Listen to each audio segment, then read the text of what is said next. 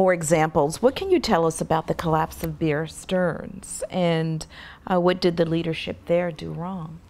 We start one of the chapters in the book talking about what business you as a company are in.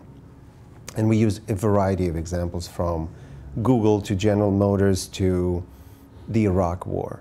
But this chapter starts with an example of Bear Stearns. In one particular meeting that happened in the summer of 2007, where the company's chairman and CEO, Jimmy Kane, gathered all the senior partners and discussed the fact that two major hedge funds that were run by Bear Stearns blew up. And of course, there was a great deal of concern and conversation. And then he went out to claim that Bear Stearns is going to be just great as this crisis intensifies. Because, as he put it, Bear Stearns was in the moving business. It was not in the storage business.